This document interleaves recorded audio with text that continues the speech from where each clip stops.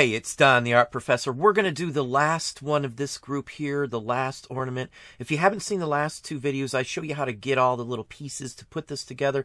I also have a download for the artwork. This is, again, an original 1870s die cut from the Victorian era. These were handmade, everything else is as well. So this is what we're going to do today. Next one's going to be how to make a full-fledged spun cotton and felt Santa Claus. And I'll include as well in that one the artwork so you can have the original Santa Claus artwork for the face. It's a standard spun cotton ornament that you'll see across the board. It's a copy of an original one we'll be doing. But for right now, we're going to head over there now and show you how to do this ornament here.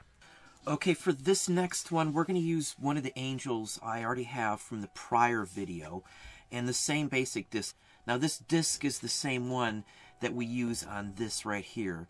I just didn't put the lines in it for the embossed look to it. So anyway, that's what we're using with this one. And we're just going to go ahead and right now glue these on from the start because we don't need to worry about this part of it at all after this. So glue it where you want it, where you want the halo to be. We're going to put it right about there.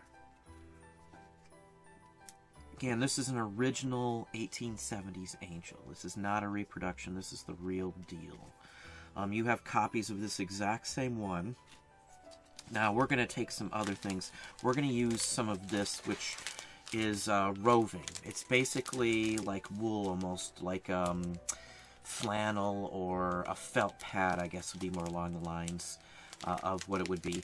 It's the same basic principle as spun cotton. This is just easier to find. You have to order spun cotton offline. It's fairly reasonable. These were less than that price. I think it was 40% off.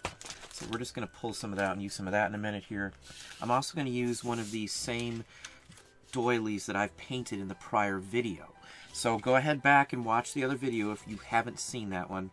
I've then cut a piece of just smaller cardstock, the same stock I used when I painted for these circles. This again is just another circle like you saw in the other video. I went ahead and sprayed sheets of this and cut circles out and things like that. Again, watch the other video. Now we're just going to put this together here. This one's a very basic one, but it looks very unique when it's done. So we're just going to take this. This is just to add some weight and thickness to this piece here. You're not going to see this because we're going to go ahead after this. Now probably some of the paints come off just a little bit, but that's fine. So we're going to go ahead and do the same thing. We're going to do this over that. Again, we're just beefing it up for some more thickness and weight. It's got to have some weight to it to be able to handle the extra weight of the cotton that we're going to be putting on here, the woving, the wool. So let's go ahead and do it this way. Okay, I know this is similar to the other one, but a lot of the designs can be done similarly. Now this is going to be floating off the top, and there's going to be white fuzz around sticking out the outsides of it like that, which is something they did back then as well. Now we're going to make a couple of accordions, and these are going to hold this up. So they'll be actually supported, and it'll be pretty springy. That's a little hard to get them to stick into place when they're not glued, but they spring very well. Now, all these is basically the exact same thing I did with this. And again, watch the other video to see that.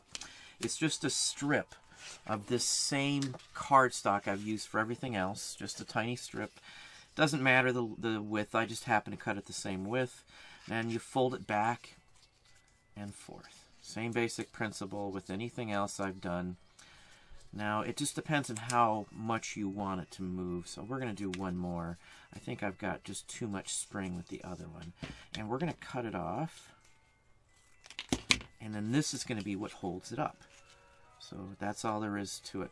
Now, I think these are two. Let's see which ones, if they're the same height or not. I think one of them is a little too high. So let's just stack these up and see how I did.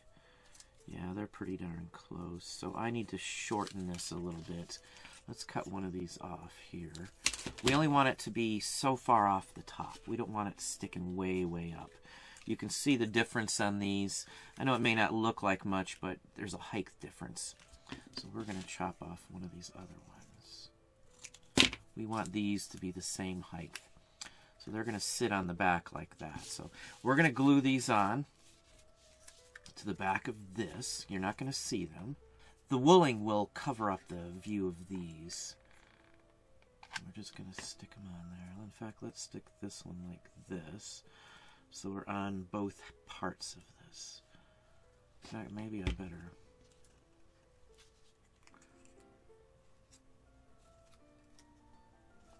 Okay, so we got that. So let's go ahead and stick a little glue on there and a little glue on there. Okay, now here's the hard part. You got to be able to line this up okay to where you want it. We want this pretty much right in the center. Okay, so there we go. You can move it a little bit if you need to. But now the point is it's springy. It's literally off the surface of the card. Now I've made some pop-up books and some pop-up Christmas cards and things like one-offs for people for Christmas. And, you know, this is just a basic, I guess you'd call it elevator for the paper. I don't really want the glue sticking onto the side. We can get rid of that. There we go. Okay. So there you can go. We still got a little piece of it right there. There we go. Okay, so that's the image. That's what we want to happen here. And then from here, we're just going to be gluing in wads of this. And I got some tinsel stuck in there, it looks like. So you'll just stick this underneath and around it, just like that.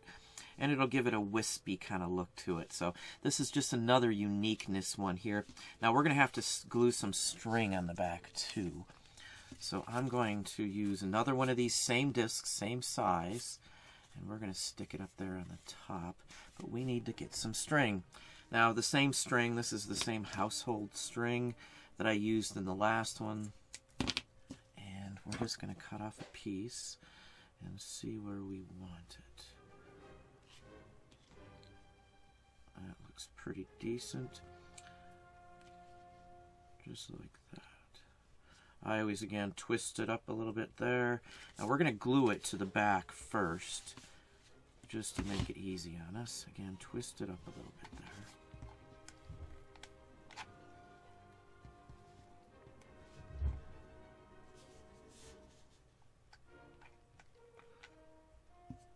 I just smear it around, and then I'm going to come back in and we're going to put this down. Now all we got to do is get to the top without burning ourselves, of course. Just going to line it up. There we go.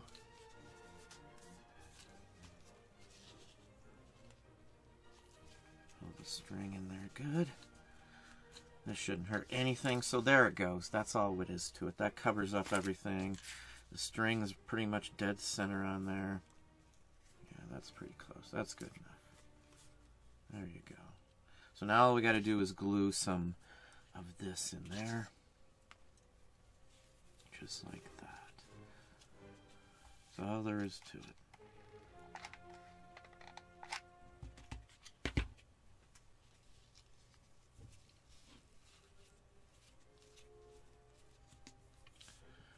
And we'll just follow this around. More tinsel in there.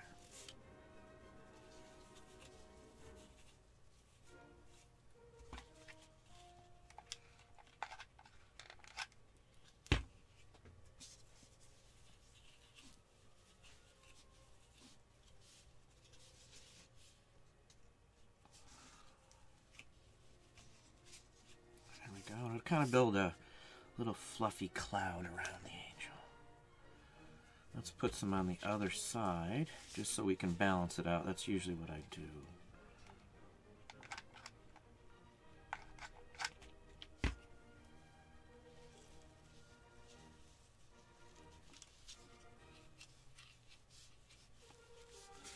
Okay, we're going to go all the way around.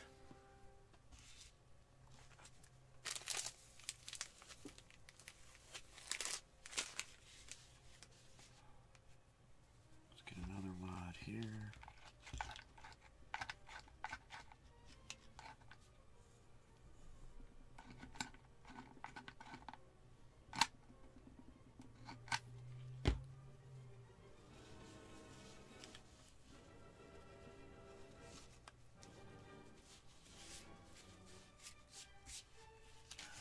get another wad on the bottom here. You can mix and match anything you want, just like any of the other designs. There's no right or wrong way to do this. Just a matter of pushing in some wool. And we're almost done. We just need to get the top. Is that a big enough piece? No, we need just a little bit more. And then all you gotta do is get some glue on there.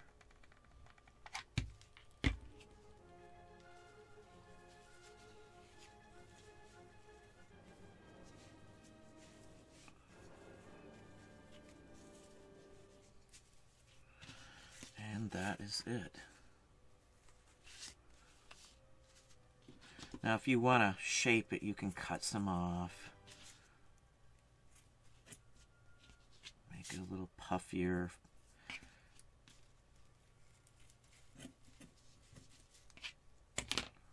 So then you can just sculpt it a little bit.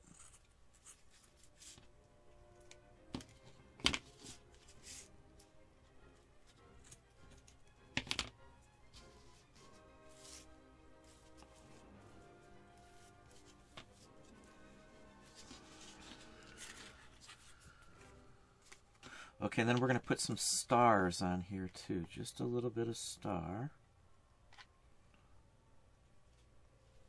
That's all there is to it. I'm just putting just enough to hold them into place.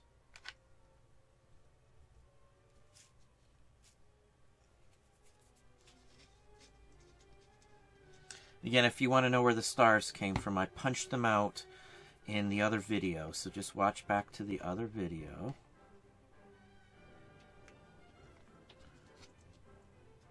So it just adds just one little touch to it.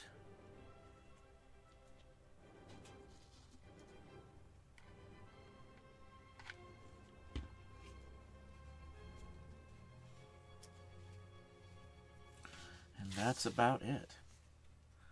Angel looking on a starry night. So, and again, there's the back side. As long as you're cutting them correctly and round and such forth, it's going to look like a professionally done nice example of it. Again, the center is original. This is just another fine example of a homemade piece that you would have seen in the Victorian era. Let me show you one more thing too. Now I've got this punch here, and what this does, it'll punch out tags. So you can punch out the tag's main shape and then just come back in and pop this out. So if you want to do a private personal tag, the same thread that I showed you can be used for that. So you can print out, you can even get a stamper and stamp your own prices or your name or anything else you want onto any of the ornaments that I'm showing you. So it's just something you can do. Just thought I'd show you this because if you're going to sell these locally, this way you can have a custom tag as well. This is basically the same thing you're going to buy, but for like a couple of bucks you can get one of these stampers, and it literally works very well. In fact, let's just shoot one out here just to show you. And literally that's it. There's one there, and then you just come back in here with a hole punch, and blah, there you go. That's all there is to it. So I just thought I'd show you that. So if you want custom tags to go with it, you are all set also. And glitter too, as I said, if you want to add glitter to anything, use crystal glitter. It looks more realistic to what mica was. It's like broken glass or something, I guess. I don't know, something like that. But it's real fine. It literally glistens everywhere, these. Now, I'm not sure what brand would be the best, but crystal glitter is the one that I always try and find. Well, there you are. Hopefully that gave you some ideas and some thoughts on this. If you enjoyed the video, please hit that like button down below. You can also hit the bell icon to be notified if I post new content or go live. Subscribe and tell a friend.